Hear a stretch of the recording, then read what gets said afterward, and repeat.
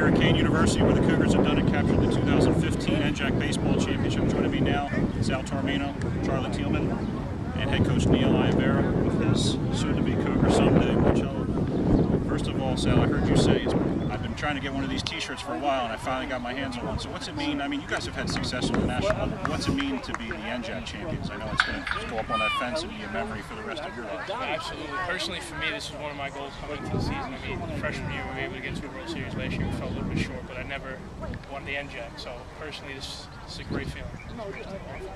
So many great pitchers have taken the ball on this field in so many big spots, and it's no secret that they gave the ball to Charlie today. Just talk about the confidence, I guess, the players have. Everybody on this team knows when Charlie goes on the mound, we got to win the game. There's no secret about that, and I think a lot of other teams know that too. He's one of the best pitchers in the country, if not the best. So we have a lot of confidence in him, and we're going to ride him going forward. What's it like when you wake up and you know you're pitching could be a championship match? Nobody on your side wants to go to that second game, and you're looking to get it over with, and the ball's in your hand. What's that feeling like that morning? I mean, honestly, I've been waiting for this since Tuesday after I got done with my last start. I knew we were going to get here. I knew it was going to come to the time.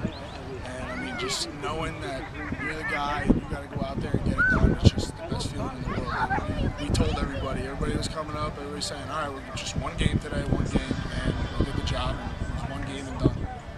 He did the job. You know, you're one of the few people probably in this ballpark that knows what it feels like to pitch big games. But I mean, he worked out of trouble a lot of times.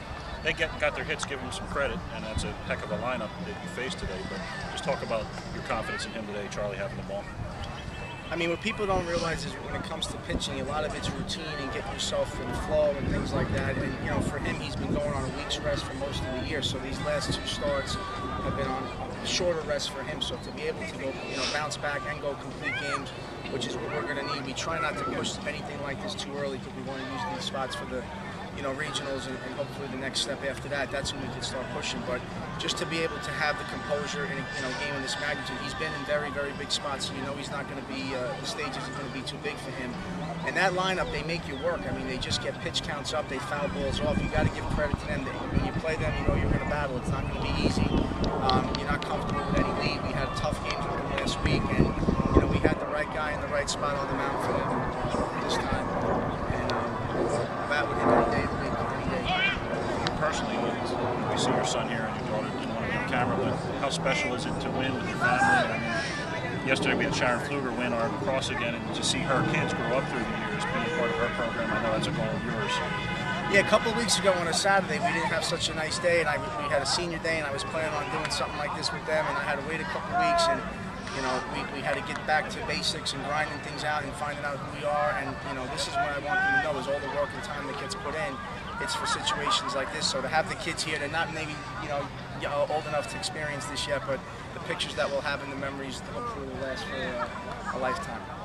Speaking of memory, you guys aren't done, I'm sure. You have a week to prepare for wherever you're going in the NCAAs, and I know you'll have yourselves ready to play wherever they send you.